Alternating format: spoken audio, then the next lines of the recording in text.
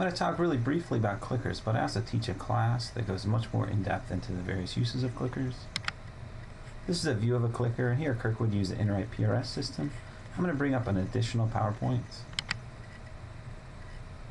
So this is my clickers PowerPoint.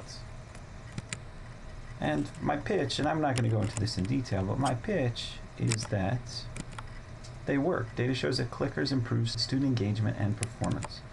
This is a figure I pulled from an article. Basically shows that you can expect a 5% improvement in the number of A's that you give and a 4% higher course retention. Now those are pretty high numbers in my opinion. There's some various books on clickers that you can get from Amazon if you want more detailed analysis. And there was an NPR article that you can find at this website that basically discussed how teachers turn to clickers. This is what they look like. I'm going to skip ahead to the next few slides and get to why I think clickers are very valuable.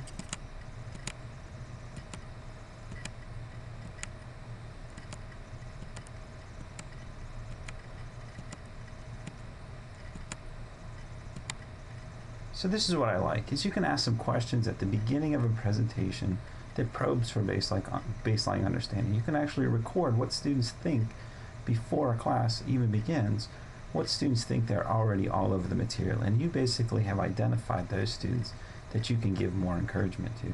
It's a way to formatively assess as you're going throughout a lecture, and it actually promotes social learning because if you get a question that not many people can understand, you can ask the students to work together, discuss it out, and come to a more reasoned or a more collaborative answer.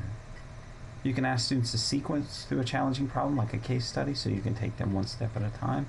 And that's similar in my mind to leading to an understanding. Again, you can take a student one step at a time into a more complex understanding. You can also ask questions that you might not think are fair on a test because they're either too difficult or they just take too much background knowledge. So I'll go ahead and go through a couple of my slides and show what I think you can get out of these. So this is the kind of question I would ask at the beginning of a lecture on the cardiovascular system. And I want to know what students already know that there's a difference between heart attack, heart failure, and cardiac arrest. Well, I would say that most people aren't able to differentiate those three. And a heart attack is when blood flow has been cut off. Heart failure is something that occurs slowly over time when the heart muscle deteriorates. And cardiac arrest is a disturbance of the electrical system in the heart. So again, what I can do is identify my advanced students immediately at the beginning of the class and ask more of them, not let them sit back and take advantage of the fact that they already have some background knowledge. And that's really important in a class like A&P where you may have students that are going to be nurses someday and they're working as nurses assistants on a cardiovascular floor. Well, you still want to be able to challenge them even though they kind of have a background in cardiovascular already. You can add some humor too, throw some more questions at them. Another thing that you can do is you can make sure that the student understands. Oftentimes the student thinks they have something down, but they don't quite have it down until they've answered a question. And blood typing in anatomy and physiology is one of those where students often think they're all over it, they understand it, and they're almost there, but they're just not quite all over there. So we can actually check them. Another thing that you can do is if there's not answers that everyone agrees upon, it's an opportunity for people to get together and do some social collaboration. So a good question is one that often generates some disagreement so that the students can then come to an agreement about what the right answer is. I like that you can sequence through questions too. So one of the things I talk about often in anatomy is the thing that lands you in the hospital is not the first thing that happened. Dominoes had to fall to get a patient or to get you into the hospital. So we can walk through case studies like how Eric Lindros punctured a lung.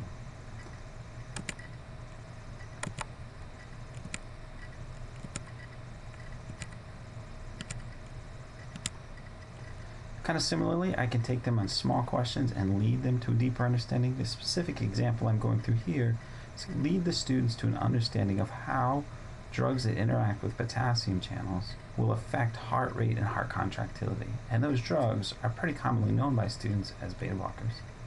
So I'm going to start by talking about AR cells and muscle action potential cells. Start leading them to the different types of drugs or drugs that affect heart rate or contractility. Point out that they're related to potassium channels. And where I'm eventually going to get them to is that they kind of already understand beta blockers. I'm going to link information that we've talked in class about these two different types of action potentials to a drug that a lot of people take, and that is a beta blocker. Another thing I like is you can ask a question that's not necessarily fair, and I'm just being funny here. You can ask a question that's out of left field, not fair, and even a bit fake. 3 balls and a strike to count to Brent Johnson. 1 out, top of the 7th inning. Fresno 2, Tacoma 1. Santos in a jam. Johnson his first year at AAA. From the set he deals. That swung on and driven deep down the left field line toward the corner, and this ball is going to be... Oh, it's blocked! It's not Jake Wald. That's the ball girl. Jake Wald in left field. Can't believe it. And look, she shows him up. She just sort of tosses him the ball, saying, take that, Jake. I don't see you making the effort. Alfonso, the catcher, he can't believe it. Let's look at that replay. Oh, my. What an amazing play. And now look at her sitting there saying, no big deal. Like, no. All right, so that's an old Gatorade commercial, but it's clearly out of left field, not fair, and even a bit fake, and that's why I like it, because you can ask that kind of question of students if you're only asking them to do a PRS question. It's not the kind of question that you would put on an actual test. This is an example that I would also give, is I can walk them through a case study that asks them questions that aren't necessarily fair, wouldn't necessarily put on the test. And so this is the case of Jennifer Strange, who died of water intoxication. I will be here now. Has anybody showed up yet for the contest? I'm not sure. We told them to be here by 6 a.m. and then at 6 a.m. we're going to... So I'm not going to play through all of that, but basically these are questions that are too deep, too difficult to ask on a test, but I can walk the students through this, what I hope is an engaging case study, question by question. My number one reason to use clickers is I can make all of my course material available outside of class in electronic form and not have to worry about attendance. So I can do exactly what I'm doing right now, which is record a PowerPoint for a student to view. And then they have to attend to get their clickers questions. So it's completely freed me up to make DVDs of all my course materials, electronic recordings of all my course materials, and still have something that requires them to attend. There's a lot of other possible outcomes with clickers too. They offer consistent reward. They're confidence building because you can ask them multiple choice questions that they know are tough and they're getting them right, or you're walking them through why they got them wrong. Encourages attendance. It enhances retention because students don't let themselves get behind, because from week 1 they're studying so they can stay up with their questions. It kind of resets attention. You naturally see students when a clicker question comes up, they kind of wake up and grab their clicker, and it kind of resets that clock of when they're getting bored again. It allows me to repeat questions over and over because that increases student performance. And it also demonstrates that you really care that your students understand what you're listening to.